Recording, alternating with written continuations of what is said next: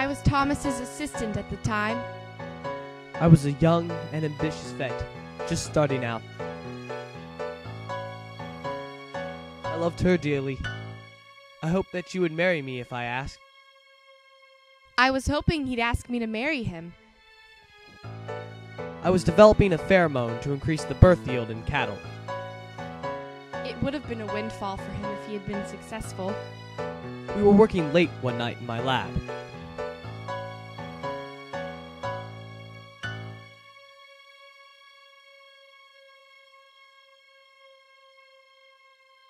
That's when the accident happened.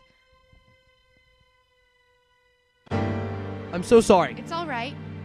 I'm such a klutz. It's not a problem, really. The pheromone was designed to be rubbed into the hide of the cow to attract a bull. But he had no success with his experiments. In desperation, he explored beyond the bounds of accepted scientific practice. Into the bovine solution, he introduced the pheromones of a dozen other animals, some endangered, some human. The result had properties greater and more universal than he intended.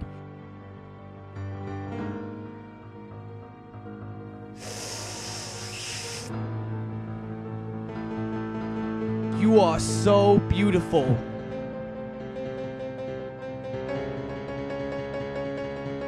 Dr. Parker, what are you doing? Love me, Meredith! Thomas, no!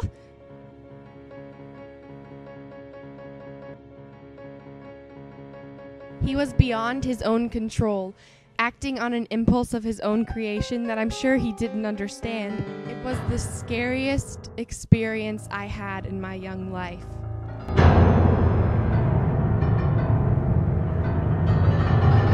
course, I had no idea what was about to happen on the way home.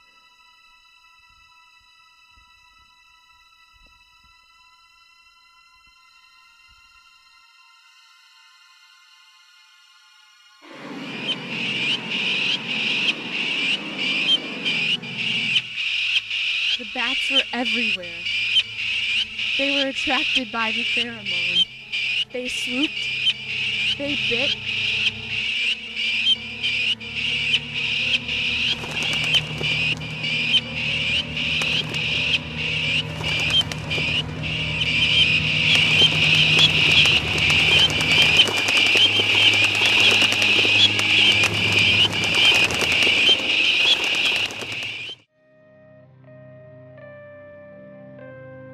The next morning, I found Meredith barely alive. I took her home. I still loved her, though we were both ashamed that we couldn't even look at each other.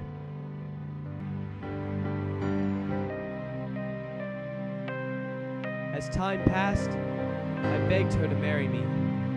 I hoped that she would love me again. In my heart, I knew I could never love him again. We had always planned on having a family. We moved to Hope Falls, where I was sure with time we could put the horrors of the past behind us. But the true horror was yet to come once we made it to the birth of our first child. Just one more push. That's it. Good, wonderful. One more push.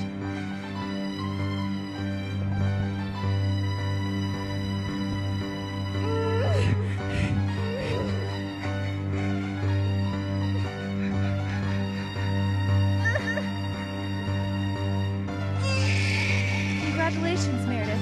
You're the mother of a baby girl.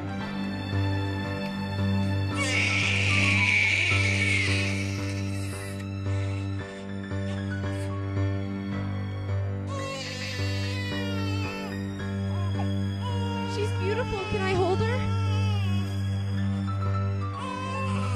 All right, let's just clean her off for you and we'll... Wait, what's this? Hang on a second.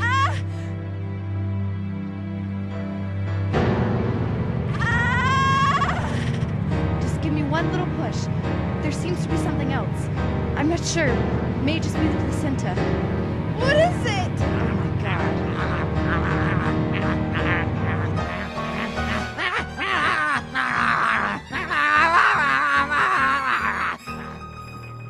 The job fell to me.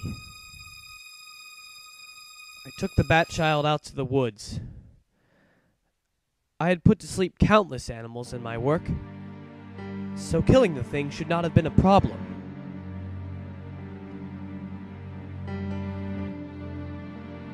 I dearly hoped that this act would finally convince Meredith of the depth of my love for her.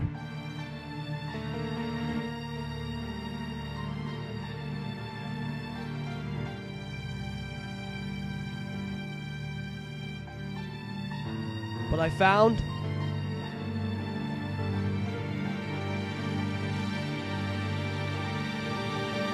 I couldn't do it.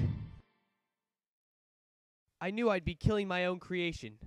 Nonetheless, I couldn't take such a monster back into my home, to my wife, and have it serve as a reminder of the past we'd worked so hard to erase.